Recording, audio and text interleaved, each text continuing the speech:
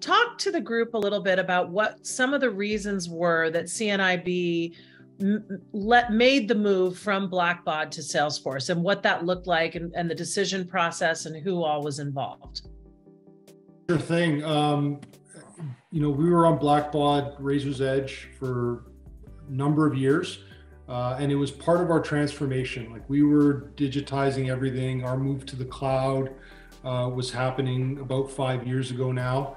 And so one of the key factors was looking at what other organizations like ours were doing. So other organizations for the blind across the globe, where were they going? We tend to like to take that approach because we get to share our experiences.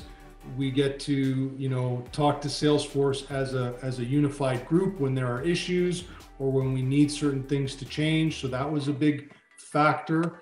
But also very importantly is we wanted to take a lot of things off of IT's plate.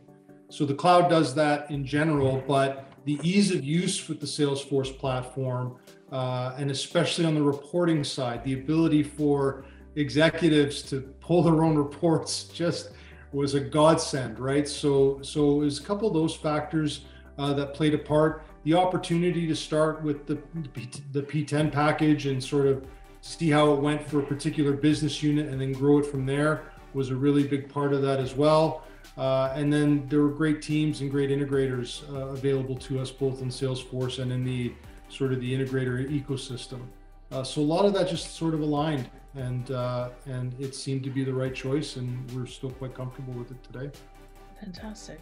Karl, do you have the same question over to you, just in terms of, what were some of the reasons that led your organization in this direction, and what, who was involved, and how's it going?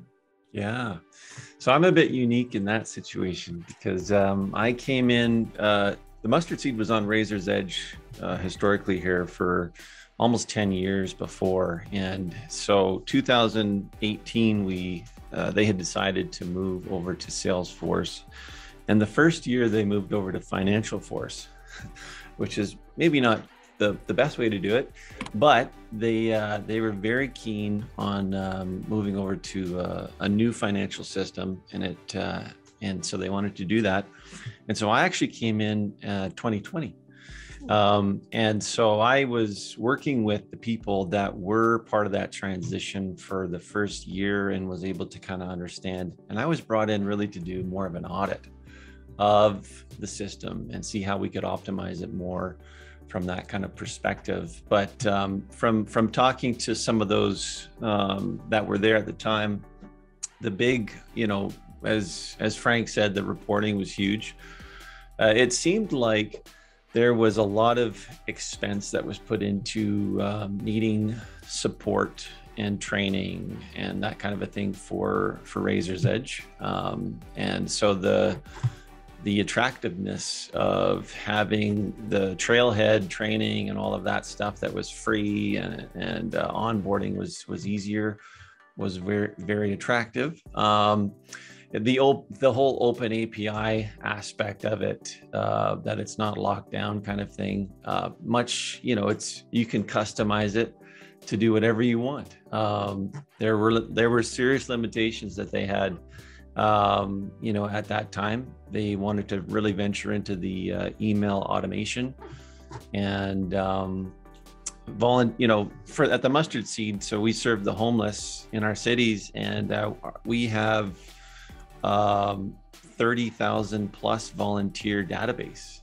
And so the ability to integrate the volunteers into that same constituent base and see kind of a holistic picture of a constituent was something that everybody dreamed of and always wanted to have. And so that was a huge component of capability to do that.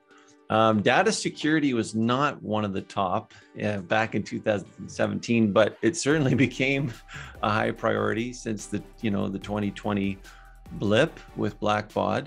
And so the multi-factor authentication, has been awesome for us. It's been huge, just to be able to do that. We've done that with Microsoft 365 as well, and just kind of that security for us.